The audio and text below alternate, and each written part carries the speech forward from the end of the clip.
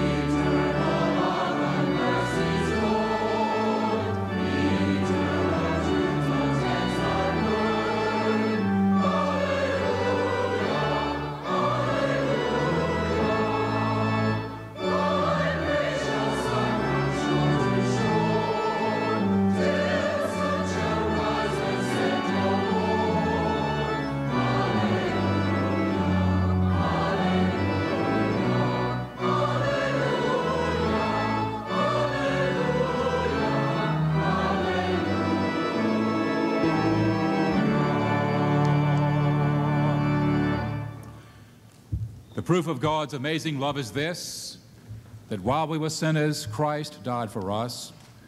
Thus, because of our faith in Jesus Christ as Lord and Savior, we dare with confidence to approach the throne of God's grace.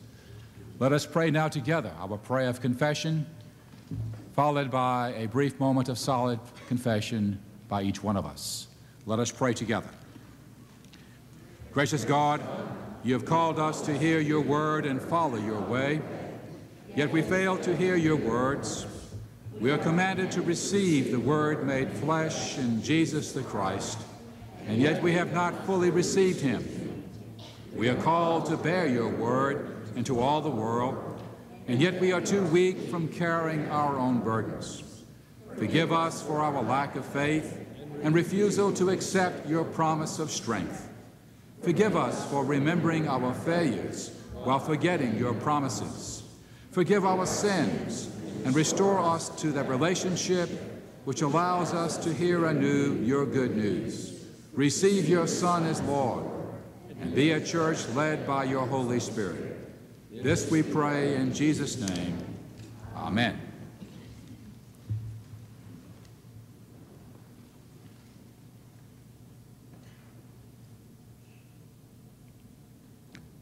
Amen. Who is in a position to condemn? Only Christ. And Christ died for us. Christ rose for us. Christ reigns in power for us. Christ prays for us. If a person is in Christ, he or she becomes a new creature altogether. The past is finished and gone. Friends, believe the good news of the gospel. In Jesus Christ we are forgiven. Amen. You are the Lord, giver of mercy. You are the Christ, giver of mercy. You are the Lord, giver of mercy.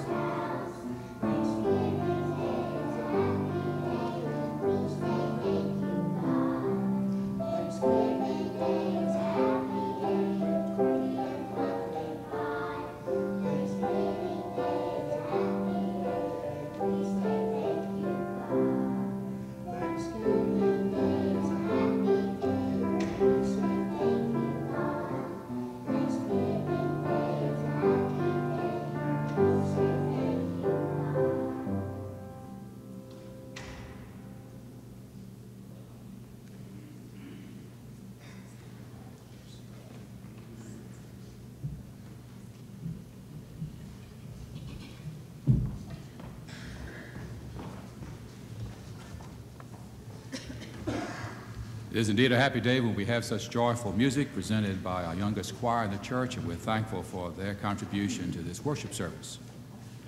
Good morning and welcome to worship at First Presbyterian on this beautiful November brisk Sunday day. A special welcome as well to those of you who worship with us by way of WYED TV. We are First Presbyterian Church in Raleigh, North Carolina. We are located across from the state capitol at the corners of West Morgan and Salisbury Streets. And if your schedule in the near future brings you to Raleigh, we look forward to you joining with us in this sanctuary for worship. But we are thankful this Sunday for your partnership with us by participating in this service of worship, for your prayers, and for your financial contributions, which make this special ministry possible. To bring a moment for mission on behalf of youth ministry, which is quite an active program of this congregation, are two young people, and we invite them to come forward at this time to share with us. Hayes Permore and Robert Leonard. Hayes and Robert.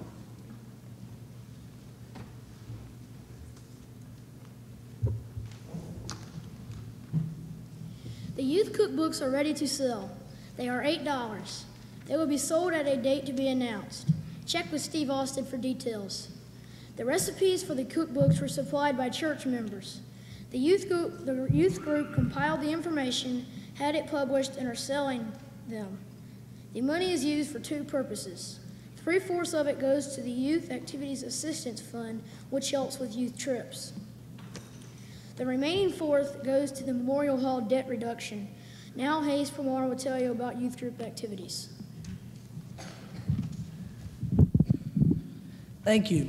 On behalf of the youth group, I would like to thank those of you who have already bought a cookbook and encourage those of you who haven't to do so. The money that goes to the Youth Fund helps support us in our many activities. Our youth are active as an individual church as well as in the presbytery. We have lock-ins, ski trips, the New Hope Retreat, the In the Oaks Retreat, a week at Montreat in the summer, special Sunday night activities like pizza and putt-putt, as well as other standard annual retreats. All of these are supported somewhat by the Youth Fund. Our youth also participate in many kinds of service projects.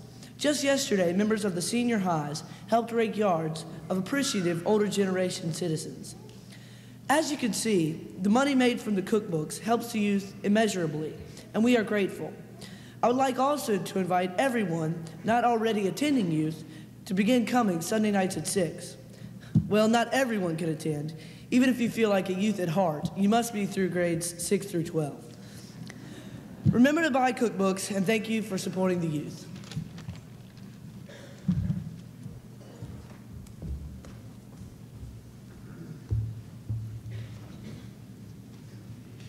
Our Old Testament lesson comes from the book of Deuteronomy, chapter 6, verses 4 through 9. Hear the word of God. Hear, O Israel, the Lord is your God, the Lord alone.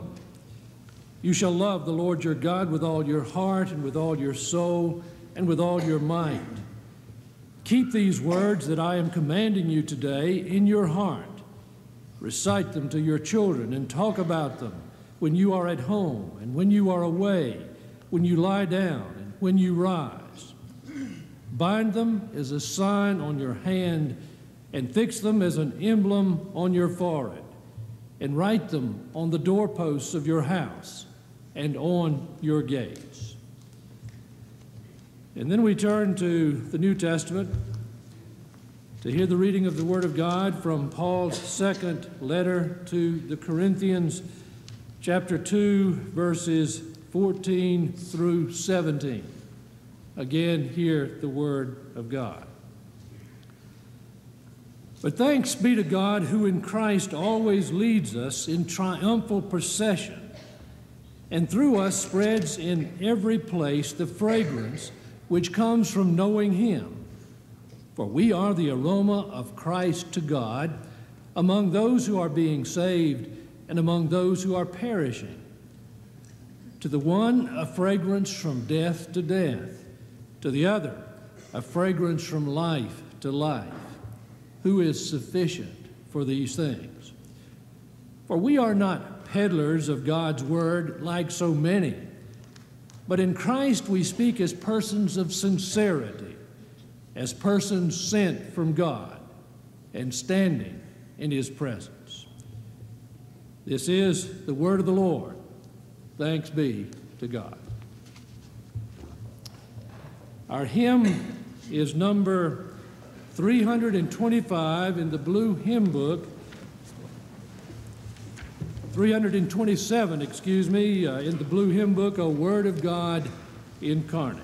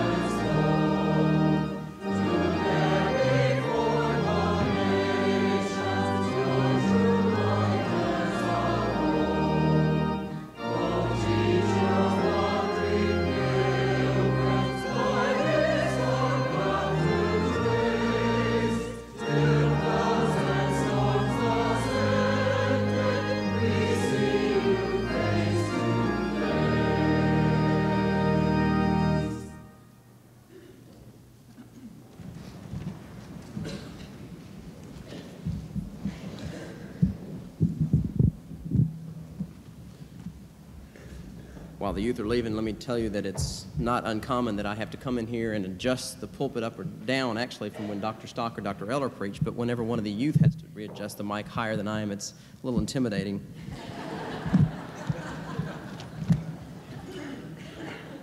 Thank you, Hayes. I want to read you the Word of God as it comes to us from the book of John, the Gospel reading the first chapter, the first 14 verses, a passage you've heard many times before and one that carries with it some of the mystery of who God is and how we're to understand Him. Hear now these words as we hear the Word of God. In the beginning was the Word, and the Word was with God, and the Word was God. He was with God in the beginning. Through Him all things were made. Without Him nothing was made that has been made. In Him was life, and that life was the light of men. The light shines in the darkness, but the darkness has not understood it. There came a man who was sent from God. His name was John. He came as a witness to testify concerning that light, so that through him all men might believe. He himself was not the light. He came only as a witness to the light. The true light that gives light to every man was coming into the world. He was in the world, and though the world was made through him, the world did not recognize him. He came to that which was his own, but his own did not receive him. Yet to all who received him, to those who believed in his name, he gave the right to become children of God, children born not of natural descent, nor of human decision or a husband's will, but born of God. The Word became flesh and made his dwelling among us. We have seen his glory, the glory of the one and only, who came to the Father, full of grace and truth.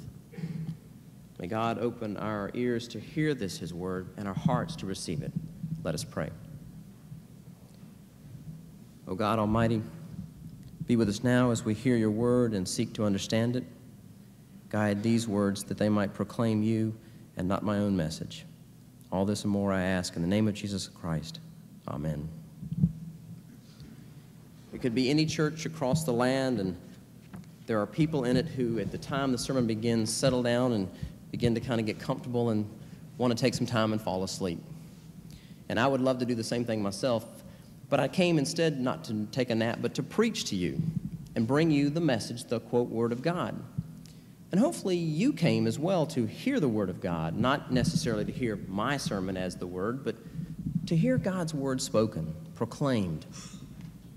I hope that's what you came for, because if not, the question I would have to ask is, why are you here? Why do any of us fill the churches on Sunday mornings to hear God's Word? And if you have come to hear God's Word, what is it exactly you've come to hear? And have you been satisfied yet? Have you heard it? Or are you still wanting to hear something else? You see, the Bible is one of the ways we hear the Word of God. It is the testimony, the witnesses that have come through the ages to tell us who God is and who we are in relationship to Him. But it also proclaims the other way of hearing God's Word, and that is hearing Jesus the Christ. Because Jesus, as John tells us, was the Word made flesh, the Word that came and dwelled among us, full of grace and truth. And so some of you want to come and hear the Word of God as it comes to us through Jesus. And that is the second and primary way by which we understand what this Word of God really is all about. But maybe there's some other way you've come to hear it too. Maybe something else. Maybe in the liturgy, the collection of wisdom of the church.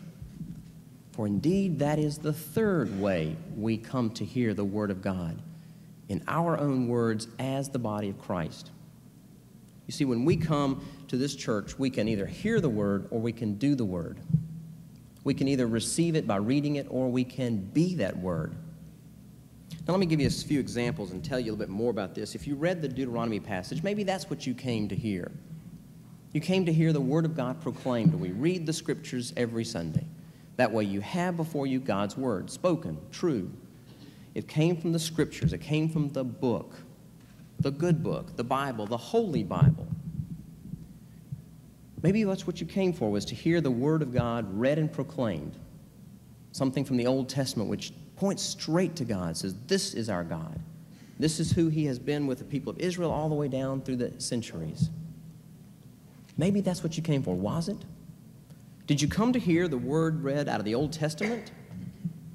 For indeed, the Old Testament is God's Word. Many times we hear how God instructed people to write these words down. First off, where he tells Moses on the mountain itself that these are the 10 Commandments. Tell these people these words, share them. And they become the law for the land, for the people of Israel.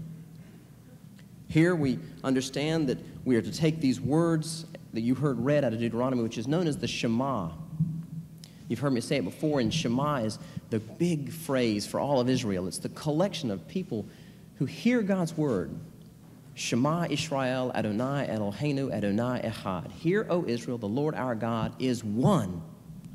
Not something else, not anybody else, not a few gods, one God. And whenever anybody in Hebrew faith hears the word Shema, they know it's the call to hear God's word. Do you hear it? Do you hear these words out of Deuteronomy and understand that this says these are God's instructions, not just some words out of a book? If that's not enough, he tells us to make sure that we impress them on our children, to talk about them wherever we are, to write them on the door frames of our houses and on our gates. These are written words. They're communicated, shared, passed down from century to century. They're God's word. And if that's not enough, there are other passages. Turn to Jeremiah, and you remember where he tells Jeremiah that he must take these words and write them down, keep them for all the people to hear. And so Jeremiah passes the words down to Baruch, who acts like a scribe to write them down, almost like a legal contract. Write these words down. They are God's word, written as well as spoken. The Word of God is definitely a testimony, thus the New Testament, the Old Testament. They're a collection of witnesses of people's stories. If you and I went through this room and had everybody write down the story of their encounter with God, that would be the type of thing that could go in the Bible, because you'd tell the story of how you were changed in encountering God. So it is the Word of God as a book, a collection of these stories. We know these stories, but do we really know them? Do you really hear all of the words when you have them read to you, or do we kind of fade out somewhere in the middle and remember just what comes up on TV or the children's stories we knew? Do we remember part of the story but not all of it? If you come to hear God's word, you must hear all of it. As a Christian, you can't pick and choose the parts of the Bible you like and don't like. Thomas Jefferson did that. He went out and actually cut out parts of his Bible because he didn't agree with what it said, didn't think it fit this message of who his God was. Do you and I do that? Is that the Word of God? No. Let me turn to a story in the passage of the wilderness wanderings when Moses has the people out of Egypt now, and they're wandering, looking for the promised land. And he goes up on this mountain to meet God and there to receive the 10 Commandments, the tablets from God. But while he's gone a little too long, in fact, the people start to grumble and rumble among themselves. And here's what they say. It's the story of the golden calf. When the people saw that Moses was so long in coming down from the mountain, they gathered round Aaron and said, "Make us some gods who will go before us. As for this fellow Moses, we don't know what's happened to him."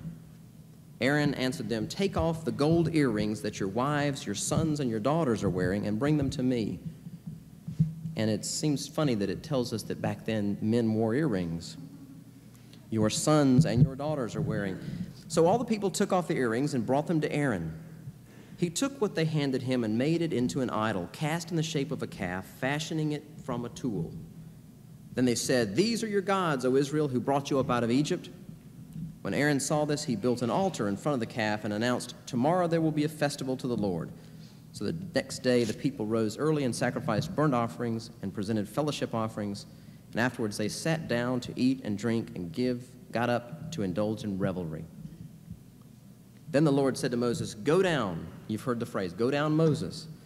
"Go down, because your people whom you brought out of Egypt have become corrupt."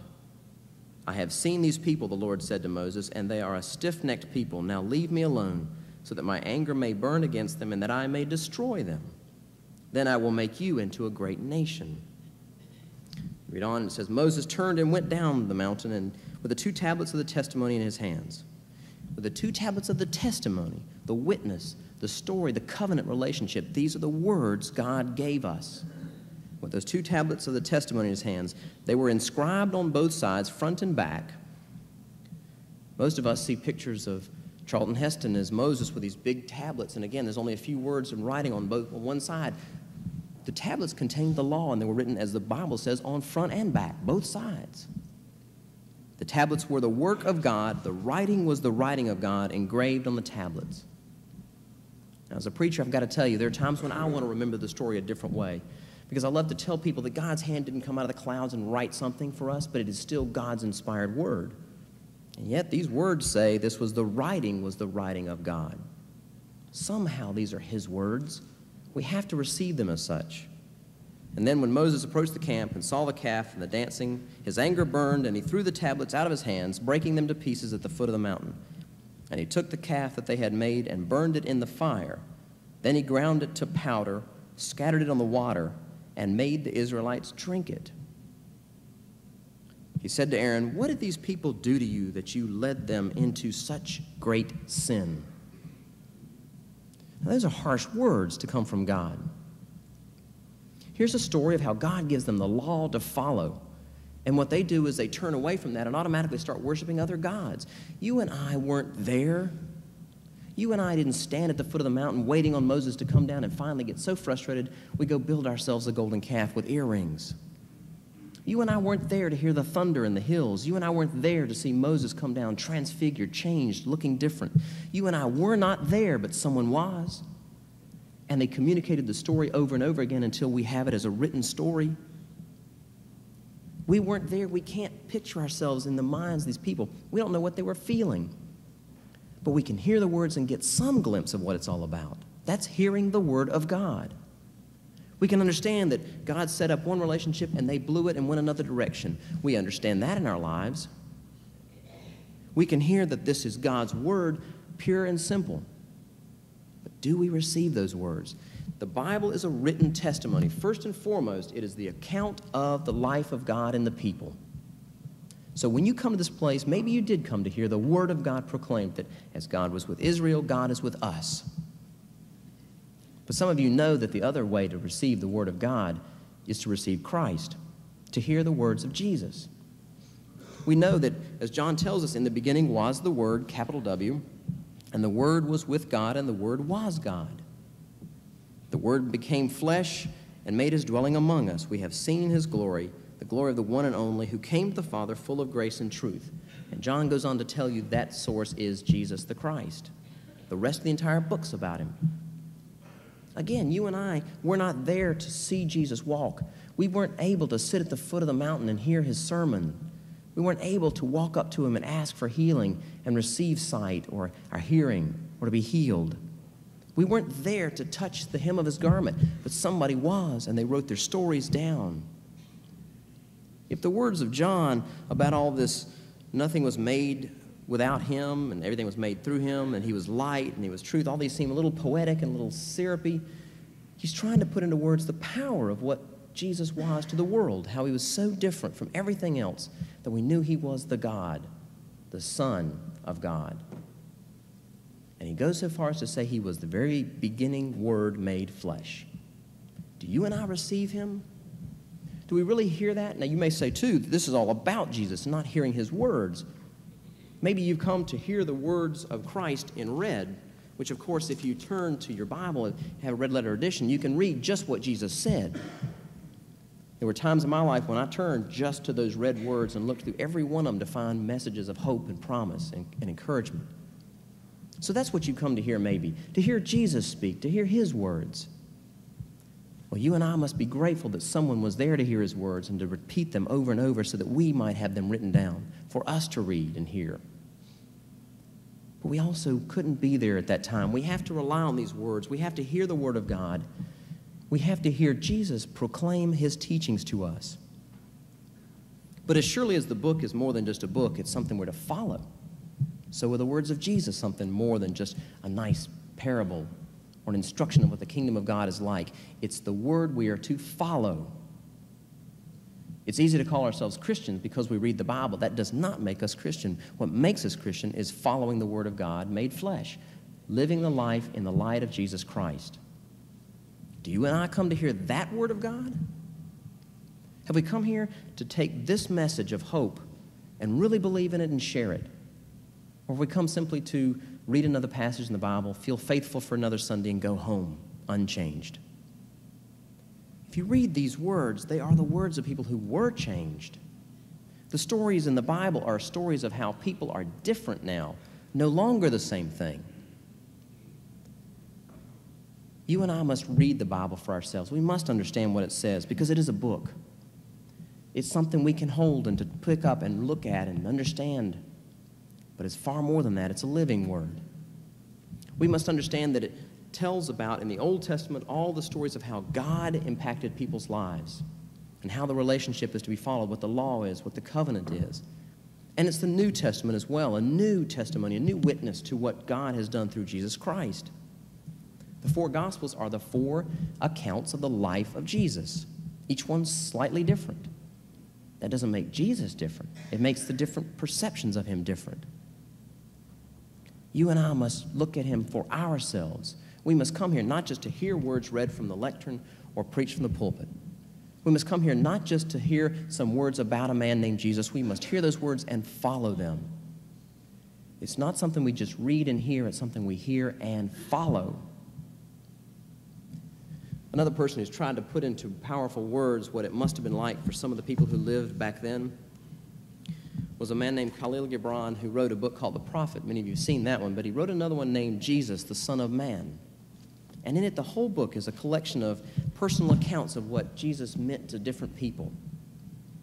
Now, these were not first-person accounts as we know they happened in fact, but this is one person's understanding of what would it have been like for Jesus to walk up to this person and heal them. What would it be like to see him pass by in the crowd carrying his own cross, knowing he was being mocked and tormented by people who didn't believe in him? What was it like to be frightened and scared of knowing you believed in him, followed him, and you were in danger as well? We have those words in the Scripture, but we have to put ourselves in the place, if possible, of other people to understand what they experienced. And this is a small section by a man named Nathaniel. They say that Jesus of Nazareth was humble and meek.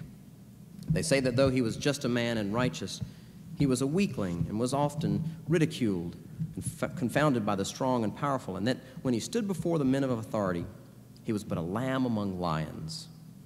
But I say that Jesus had authority over men and that he knew his power and proclaimed it among the hills of Galilee and the cities of Judea and Phoenicia. What man yielding and soft would say, I am life and I am the way to truth? What man meek and lowly would say, I am in God our Father and our God the Father is in me? What man unmindful of his own strength would say, he who believes not in me believes not in this life nor in the life everlasting? What man uncertain of tomorrow would proclaim, your world shall pass away and be naught but scattered ashes, ere my words shall pass away? Was he doubtful of himself when he said to those who would confound him with a harlot, he who is without sin, let him cast a stone? Did he fear authority when he drove the money changers from the court and the temple, though they were licensed by the priests? Were his wings shorn when he cried aloud, my kingdom is above your earthly kingdoms? Was he seeking shelter in words when he repeated again and yet again, destroy this temple and I will rebuild it in 3 days? Was it a coward who shook his hand in the face of the authorities and pronounced them liars, low, filthy, and degenerate? Shall a man bold enough to say these things to those who rule Judea be deemed meek and humble? Nay, the eagle builds not his nest in the weeping willow, and the lion seeks not his den among the ferns. I am sickened and the bowels within me stir and rise when I hear the faint-hearted call Jesus humble and meek, that they may justify their own faint-heartedness. And when the downtrodden for comfort and companionship speak of Jesus as a worm shining by their side. Yea, my heart is sickened by such men. It is the mighty hunter I would preach, and the mountainous spirit unconquerable. What would you say if you were to tell your story about how Jesus has impacted your life, of what these words of 2,000 years or more mean to you? What would you share with a person as to how you feel as a different person now, or would you be unchanged? You and I must turn and hear the Word of God and realize it is the person of Christ, but we must follow those words. But maybe some of you who are the wisest in this crowd might realize you came to hear a different Word of God, the Word of God that is in us, the church. Maybe you got a glimpse that as we come to proclaim through song and preaching and prayer and praise, that we are the Word of God, the church itself. Because if you and I believe that the Bible ended with the last page of Revelation, there's no sense in being here. If we believe that God does no longer any more work with us because it finished here in the book, then we've wasted our time showing up today. If you and I believe this is just a book with pages and ink, and that it's not an inspired message of a relationship between God and His people, then go home. But if you believe that this Word is continued in those who believe in Him and receive Him, then you know that you are the Word of God. If you and I come to this place and realize we are not just to hear the Word by reading, we're not just to hear the Word and seek out parables of Jesus, we are to be the Word of God, then you understand that the Word of God is the message and purpose of the church. We are here for one thing and one thing only. We are not in the business of morals. The church is not in the business of values and ethics. It's not in the message-bringing business of policy setting. It's not in the type of thing we look into in our elections. We are not about those things. We are about one thing only, and that is proclaiming Jesus Christ as Lord. If you do that, if you share those words of Christ with the rest of the world in need, and that informs or affects their message of morals and values, so be it. If by hearing what Christ can offer us, we have a different sense of purpose and value, so be it. If we set our policies to follow the commandments and the laws, great. But we are about one thing only, proclaiming Jesus Christ. And when you do that, you can empower other people. You can set them on fire. You can let them hear these words of promise and say, they're for you. And then we would be the Word of God, living. You see, the Old Testament's been all about God and the relationship to the people. The New Testament's been about Jesus and His relation to those. The newest testament is us, the church, where the Holy Spirit dwells in us and informs us. When you and I share the word of promise that comes from these scriptures, when you and I talk about the impact Jesus has on us, then the Spirit is working through us to let others know the good news. Do you and I come to hear that as we hear the Word of God? You have to ask, why are you here? If it's just to hear a few simple passages read from the Bible, then we've missed the point. If it's to say, yes, I understand about Jesus and what He taught, and He has some neat parables, you've missed something else also. But to miss the understanding that we are to take all of that word is to miss the whole point.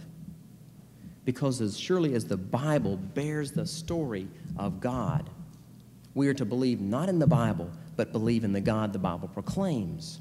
That's the Word of God. We don't believe in the book. We believe the book and what it says about our God. If we believe anything, it had better be that our God is still alive and working today through us and in the Holy Spirit. That's when we are empowered to come here and no longer just remain indifferent, to hear the Word of God and go out and be that Word of God. Not in the business of morals and values, and we are not. But what we do does shape morals and values. What we do proclaim as far as a message of hope is to say that anyone who receives Jesus, anyone can become by right, quote, a child of God. Yet all who received Him, to those who believed in His name, He gave the right to become children of God, children born of God. Not just the people we like and the ones we would pick as our friends. Not just the people who do the things the way we do them. Not just the people who believe the way we believe, but anyone who receives Jesus Christ as Lord and Savior, that person is a child of God as well. That's the message of hope. And that includes us. For all of us have not received Him as we should. If you came here today to hear anything, hopefully you hear that you cannot hear the Word of God and remain unchanged. It must inform your actions. It must shape what you do. To go home and do nothing is worthless and worthless to God. But to go home and share that message of hope, to live the life, to believe what it says, to love your enemies as well as your neighbors, that is to be informed and to be a different, changed person. One example of how changed a person was by these words is the story of a short story of a monk. He may have been short.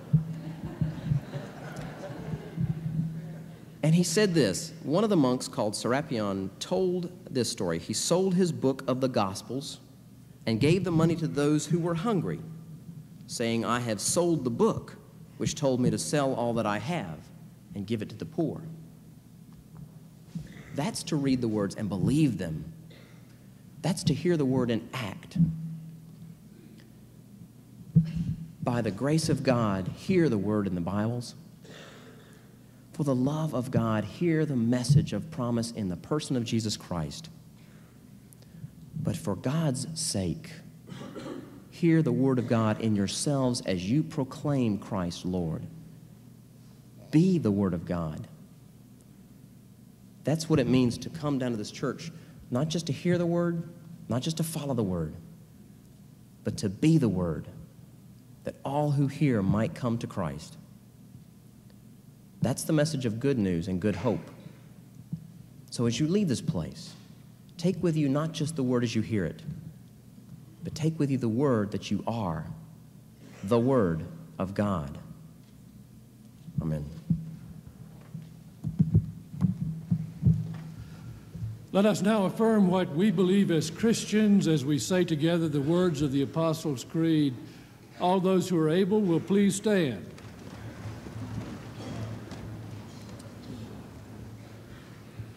I believe in God the Father Almighty, maker of heaven and earth, and in Jesus Christ, his only Son, our Lord, who was conceived by the Holy Ghost, born of the Virgin Mary, suffered under Pontius Pilate, was crucified, dead, and buried.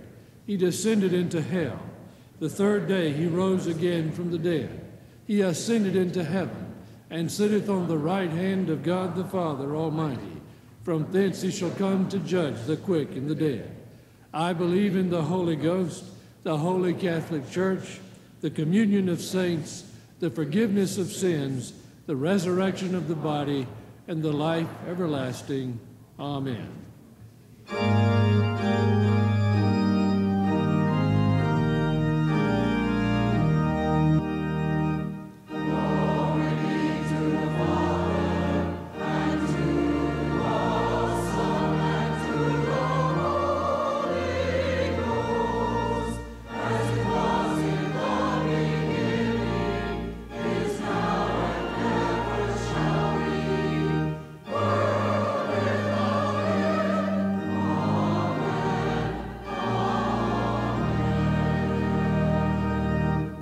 You may be seated.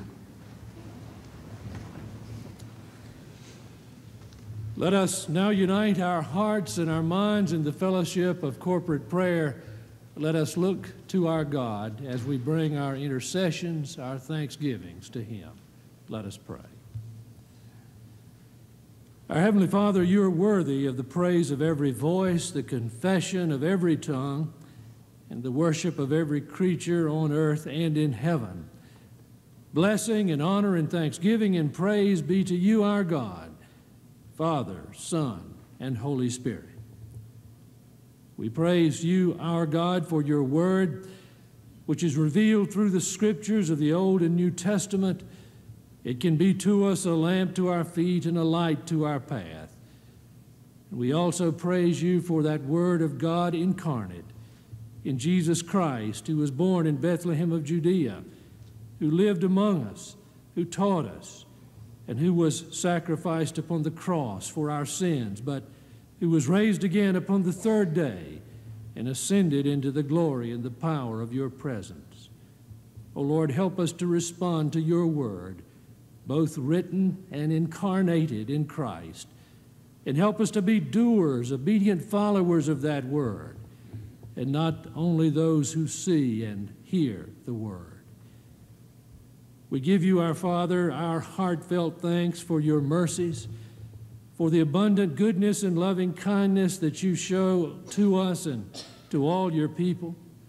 Your mercies are new and fresh every day.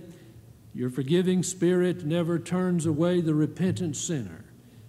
And therefore, our God, we praise you for the multitude of your great blessing without limit or measure that we receive daily from your gracious hand.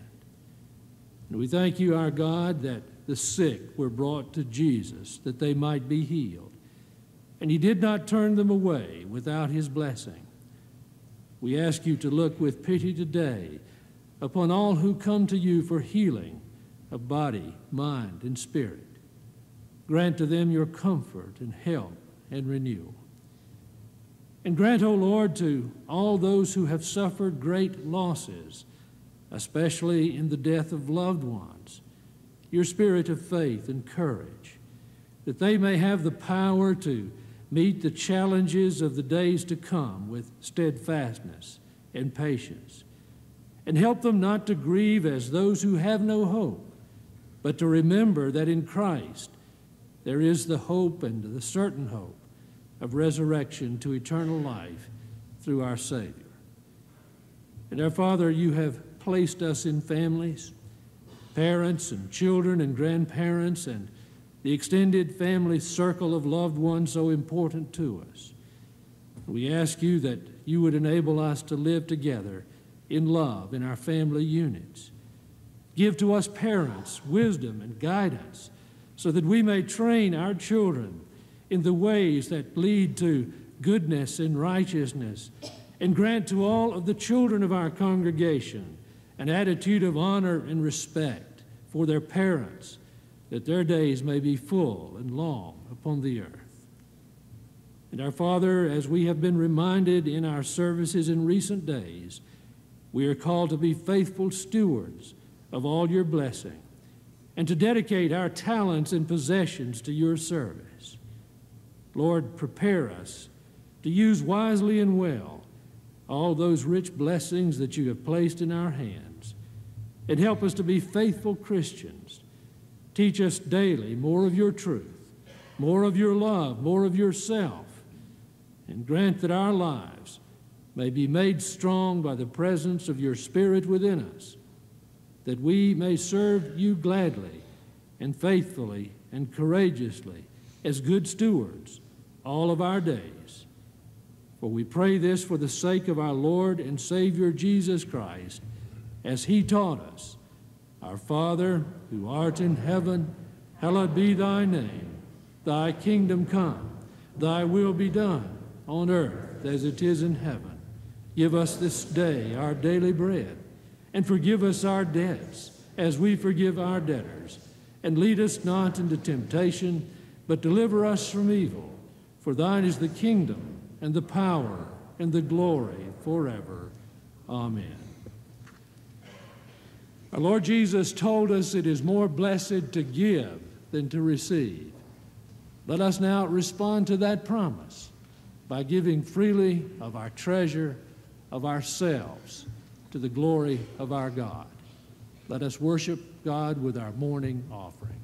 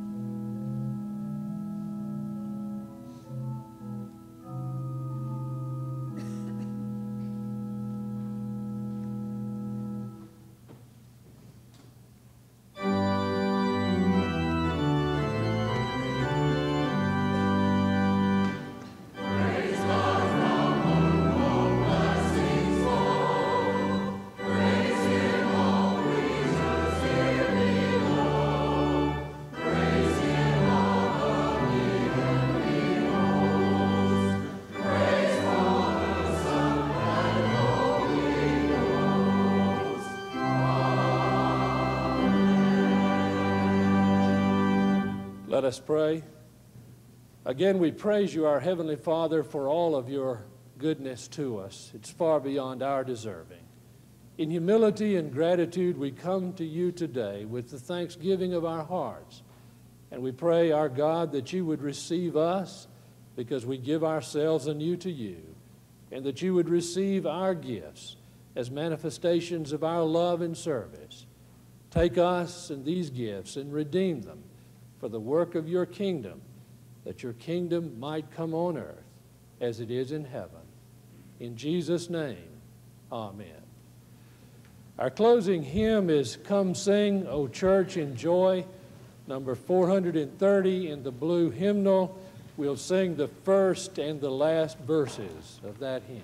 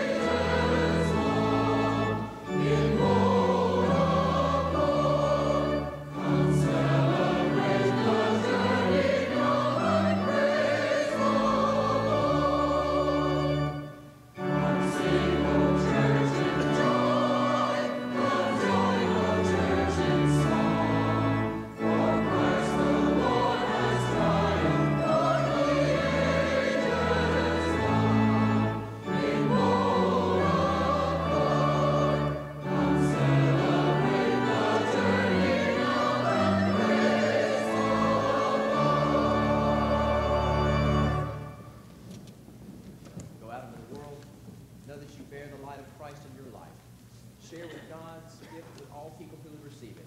And know indeed that you are the Word of God as the Spirit moves through you. And now may the grace of our Lord Jesus Christ, the love of God, and the fellowship of the Holy Spirit be with us all now and forever. Amen.